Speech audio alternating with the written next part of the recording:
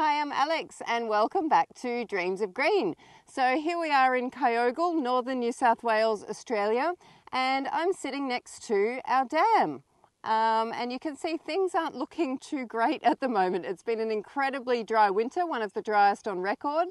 And on top of that, we've had some really early scorching days in early spring between 35 and 40 degrees. And things aren't looking too good with our water situation. So I wanted to talk to you about why my strategy was when we planted our kind of long-term timber and rainforest, why we planted it with no irrigation, and also talk to you about the food forest and why I was really adamant that it was going to be a food forest of really tough species that weren't reliant on external irrigation. So let's go for a bit of a tour, and I'm going to show you which species are thriving in these drought conditions and what my strategy is going to be moving forward. Okay, so here we are at our main food forest system, and in front of me here there are actually 2 kilometres of tree rows that have got a mix of, you can see some native, Australian natives as support trees. We've got some nitrogen fixing trees and other fast growing support trees in amongst all of our target species such as mango, Grummy Charmer, which is a tropical cherry and is absolutely delicious, and we've got some ice cream bean and guava and feijoas. So a big strategy here is, as I showed you with the dam, we weren't able to rely on irrigation. We don't have a bore, and as I pan around, you'll see over the road here is a creek, and we do have access to the creek. However, at the moment it's a series of puddles already. So we knew that relying on any sort of irrigation for this food forest system was not a viable option for us unless we installed a bore and set up irrigation systems or dug swales. So what we've done is we've planted all the trees on contour. You can see at the moment they're being protected from the scorching sun with these grass rows. And then what would happen is we'd get these heavy downpours, the rain would sheet off the hill and go straight onto the road and we'd lose it. So having these grass rows on contour really helps slow the flow of water off the hill and concentrate it into the tree rows where it is really needed. So one of the things you'll notice is these acacias that are getting up. So these are a fantastic Australian native, and they also fix nitrogen. So one of my strategies is, you'll see there's a row of acacia here, and then we've got 1, 2, 3 rows with different guilds, and then back to the acacias. So what I'm not happy about with these 3 rows is I really need to fill them with more support species. So some of the support species that are doing well so far, this is a tepu tree, so pride of Bolivia. It's a nitrogen fixer and super tough and hardy. We've got eucalypts, which will be heavily pruned for mulch, and that will help stimulate growth with the trees around them. And we've got an albizia here, so you can see that this is already over 2 metres tall, and that's starting to get some beautiful fresh green growth as well. But the problem is, compared to this row where we're creating much needed shade to help reduce the effects of evaporation, these 3 rows here don't have enough shade except for the grass. And as I've mentioned in previous videos, the goal is not to keep this grass here. This is just as a nursing mechanism, if you like, with these baskets protecting the young trees. So you can see here we've got a pomegranate being protected by the grass, and I've planted pomegranates because they are drought hardy but also seem to cope with the humid summers as well. So if we continue along here, so you can see with these Acacia fimbriata, they're actually, the seeds are starting to burst open with the heat, and they are ready to harvest. So today I'm actually going to collect a heap of the acacia seeds because, as I said, even if we do go through a drought, and even if we only get things like the acacias, the eucalypts, and the other hardy pioneer species that survive, at least we're creating that foundation for the food forest. So even if I do lose a few fruit trees, at least we're getting this system established. And that's going to create these beautiful microclimates and reduce the temperature extremes that are such a problem here.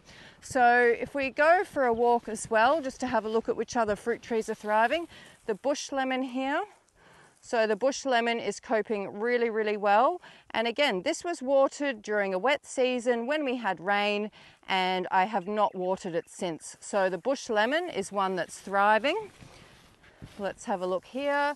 This is a persimmon actually, so it's just starting to get its leaves now.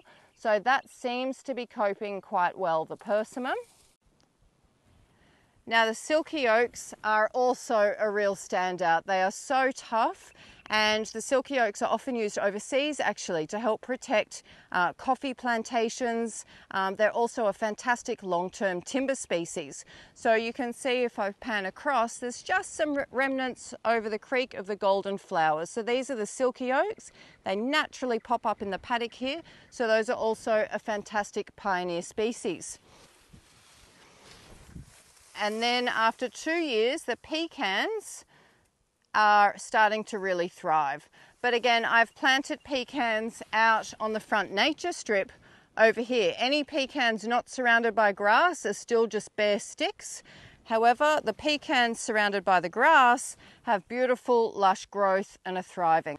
So now you've seen some of the species that are thriving despite these kind of drought conditions, which will probably continue to worsen moving into October, November.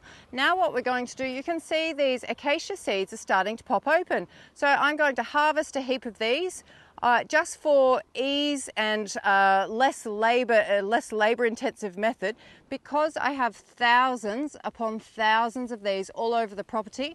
I'm going to start sprinkling these seed in these tree rows to help act as a support tree. So when we get rain, hopefully they will pop up by themselves. I'm also going to show you my method where I scarify the seed, soak them and propagate them in the nursery. So that way I've scattered the seed and I've got backup in the nursery just in case these seeds don't take.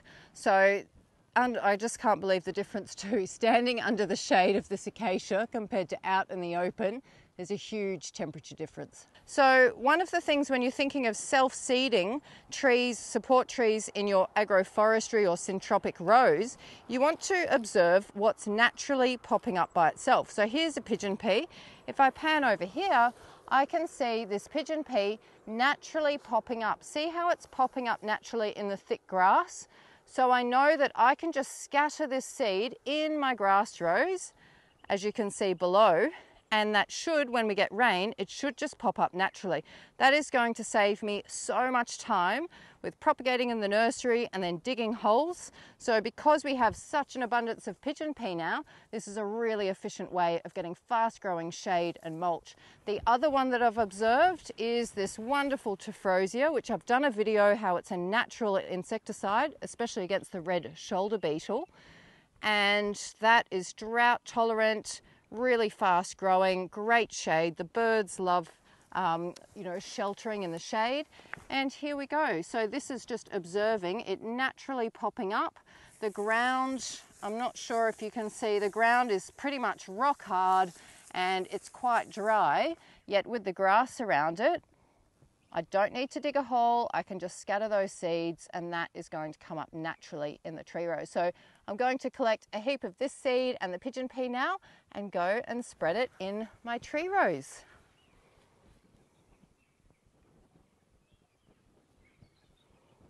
So I've gone and collected a big bowl of pigeon pea seed and Tephrosia seed, as well as a bowl of the Acacia fimbriata seed.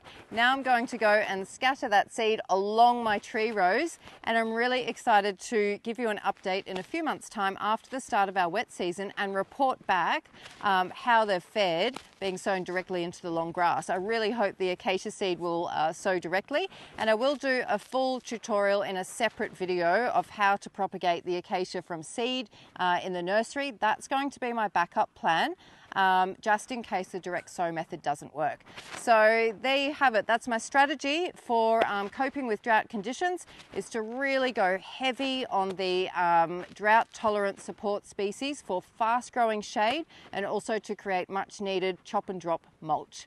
Thanks so much for watching, and if you've enjoyed, please subscribe and share with friends and family, and we'll see you in the next one. Take care. Bye.